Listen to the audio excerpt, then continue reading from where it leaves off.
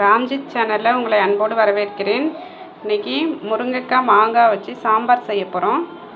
அதுக்கு முருங்கைக்காய் கட் பண்ணி வச்சுருக்கிறேன் தேவையான அளவு, மாங்காய் தேவையான அளவு, ஒட்டு மாங்காய் எடுத்துருக்கிறேன்,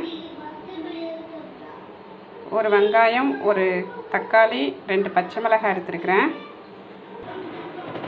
100 கிராம் துவரம்பருப்பு எடுத்து நல்லா வேக வச்சு வச்சுருக்கிறேன். இங்கே பாருங்கள், மஞ்சள்தூள் போட்டு அதுலேயே பூண்டு போட்டிருக்கேன், சேர்த்து பூண்டெல்லாம் போட்டு சேர்த்து நல்லா வெந்துடுச்சு. இப்போ சாம்பார் வச்சிடலாம். பருப்பு நல்லா வெந்துடுச்சு பாருங்கள். இந்த மாதிரி வச்சுக்கணும், ரொம்ப குழஞ்சிடக்கூடாது, மீடியமாக வச்சுக்கணும். பூண்டு ஒரு 4-5 பல் போட்டுக்கிட்டிங்கன்னா, இந்த கேஸ்ட்ரிக் ப்ராப்ளம் உள்ளவங்களுக்குலாம் இந்தமாதிரி சாம்பாரில் பூண்டு போட்டிங்கன்னா ரொம்ப நல்லது. முருங்கைக்காய் போட்டுக்கலாம், கடைசியாக தான் தாளிக்க போகிறோம். அதிலே வெங்காயம், தக்காளி, பச்சை மிளகாய் சேர்த்துக்கலாம்.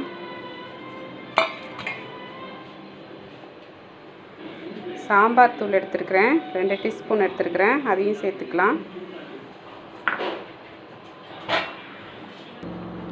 மஞ்சள் தூள் பருப்புலேயே போட்டதுனால மஞ்சள் தூள் போடலை.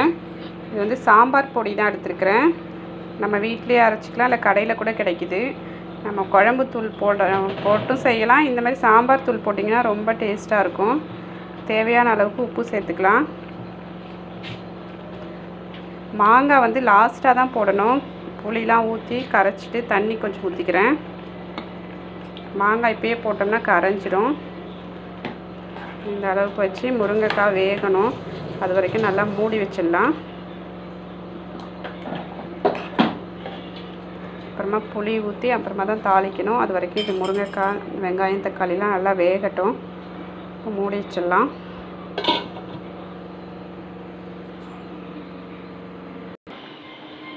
சாம்பார் நல்லா கொதிக்குதுங்க. காய் நல்லா வெந்துடுச்சு, முருங்கைக்காய் நல்லா வெந்துடுச்சு.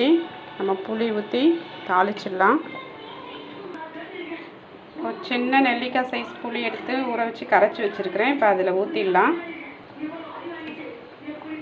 அந்த புளி தண்ணியே சாம்பாரில் ஊற்றிடலாம். இப்போ தாளிச்சிடலாம். எண்ணெய் நல்லா காஞ்சிட்டு இருக்கு. அதுக்கு 1/2 டீஸ்பூன் ஜீரகம், 1/2 டீஸ்பூன் கடுகு, கொஞ்சோண்டு வெந்தயம் எடுத்துருக்கிறேன், அதில் போட்டுக்கலாம். கருவேப்பிலை சேர்த்துக்கலாம், பெருங்காயத்தூள் சேர்த்துக்கலாம். அடுப்பை ஆஃப் பண்ணிவிட்டு அதை சேர்த்துக்கலாம்.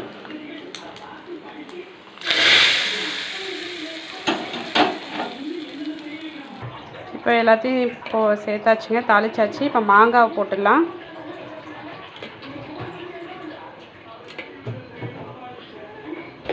போட்டு நல்லா கலந்து விட்டுடலாம்.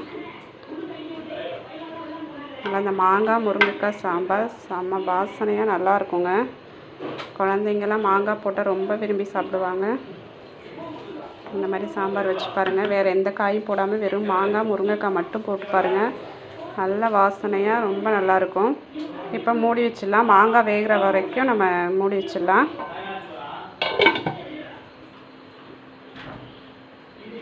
ஒரு 2 நிமிஷம் நல்லா கொதிக்கட்டும். சாம்பார் நல்லா கொதிச்சுட்டு இருக்குதுங்க. பாருங்கள், மாங்காய்லாம் நல்லா வெந்துடுச்சு. நல்லா கம்மன்னு சூப்பரான வாசனை வருதுங்க. மாங்காய் முருங்கைக்காய் போட்டாலே ரொம்ப நல்லாயிருக்கும். அதில் கொத்தமல்லி போட்டுக்கலாம்.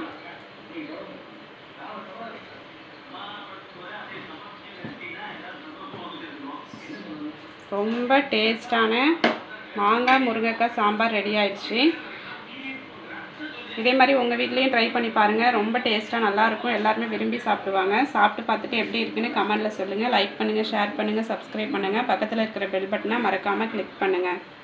தேங்க்யூ.